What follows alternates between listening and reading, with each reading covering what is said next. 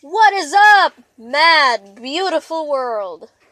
3 is such a magical number, isn't it?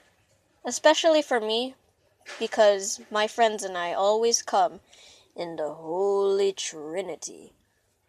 It's bizarrely cool that sometimes 2 of my friends in our circle remind me so much of another pair of friends in another circle.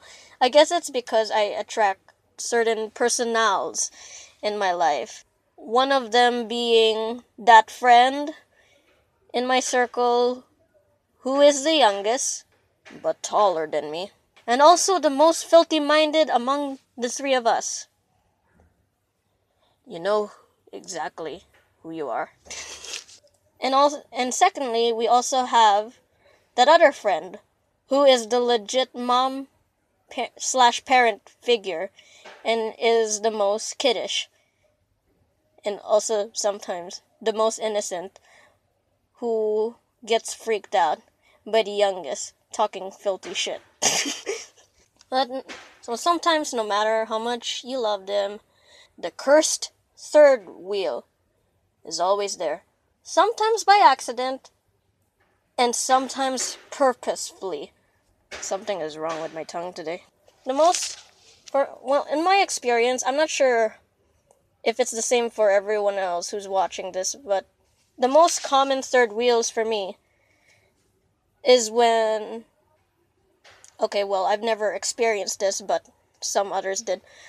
When 2 of your friends become a thing, or, when they're sharing an interest you have absolutely no clue about. And this one I've experienced a lot.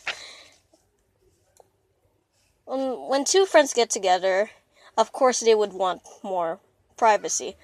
You're happy for them, but also slowly dying inside. Why can't no one love me? For some people, trying to like shared interest, even though it's clearly not your thing, no matter how much you try to like it, as much as your friends do. Otherwise, you feel like a ghost, even though you really do not want to, even though you try to deny it. And I feel like this all the time. I have this sort of obsession of sometimes wanting to please people that I am very emotionally attached to, like we talked about in day 2. It really it really bums me out because I don't want to let the person down, which is why I rather not share these feelings and keep it inside. But again, friends I guess I'm lucky enough to have friends who understand how that feels like because they go through the same thing. But basically, we humans do not like change. It's garbage to us. But it happens for better opportunities and more memorable moments. And no matter what happens, I'll always have my holy trinities. You don't have to share the same likes with all your friends. Everyone should be different because you get to learn something from one another, and it makes it more fun than just being exactly the same. You would fight more often, and there's not much to learn about from each other.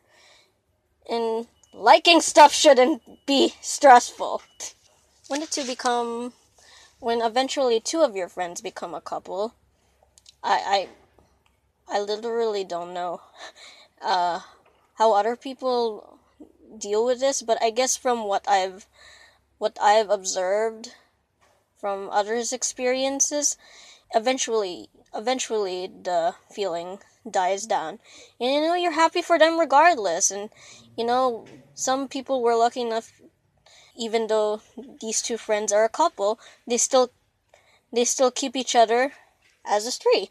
Being a third wheel is always gonna come, but it's also gonna go. And if you got friends who never give you a reason to feel left out, they're really good keepers. Don't don't push them away when change gets a little rough. Talk to them. Be honest with them with how you're feeling, and I'm sure they'll understand. If they do it purposely, though, run. You don't need that crap. I guess that's all for today, and you can share in the comments below whom are your holy trinities. And before I end this video, I would like to bring in a series suggestion called This Is Us. If there's anyone out there who hasn't watched This Is Us yet, you are living under a rock.